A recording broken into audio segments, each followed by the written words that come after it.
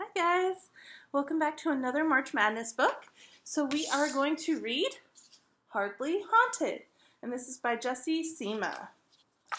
Oh, it's the creator of Not Quite Narwhal. So if you like that book, you might like this one. There was a house on a hill, and that house was worried. I'm a house, thought the house.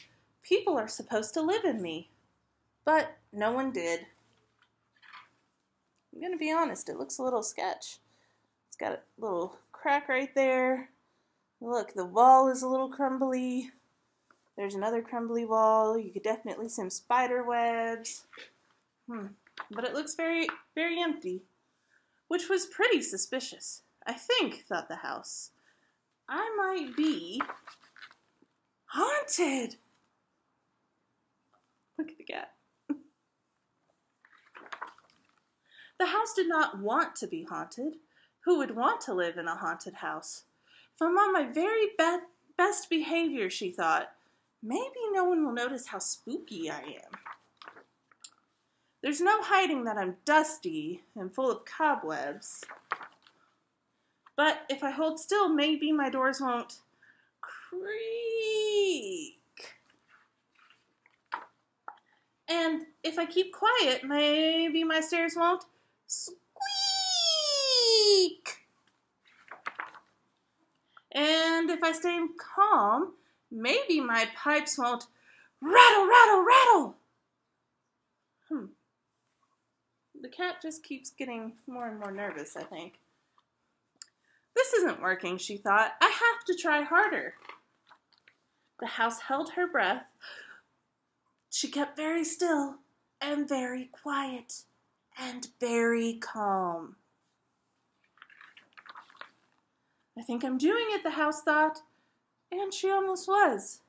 But then the wind came. Rustle, rustle, rustle. Started with a scratch, scratch, scratch, and a flicker of lights. Her foundation began to grow, and a gust through her roof let out a whoo into the night. Whoa, thought the house. That was fun. Once the wind had gone, and the night was quiet and still and calm. But the house did not have to be. She liked being noisy. Maybe she liked being haunted. But that didn't keep the house from feeling lonely. I'll just have to find people who like that I'm spooky, she thought. A family who will help this haunted house become a haunted home. That's when she saw them coming up the hill. Interesting. They came inside. They made themselves at home. We've got pumpkins and pictures and a jack-o'-lantern. And he's hanging more spider webs. And that house on a hill was very happy to be haunted. Creak, squeak, rattle, rattle, rattle. The end.